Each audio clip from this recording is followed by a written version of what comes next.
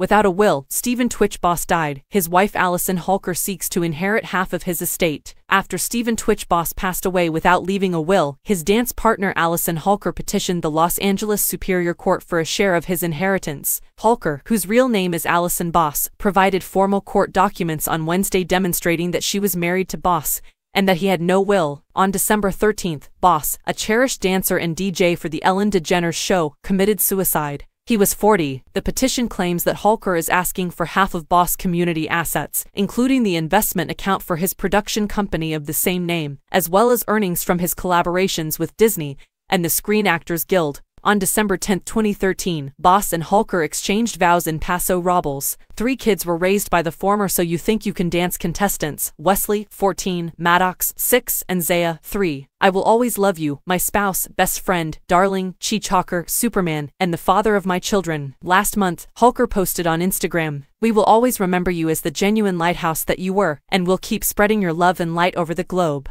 We are grateful for our wonderful shared history and our wonderful lives."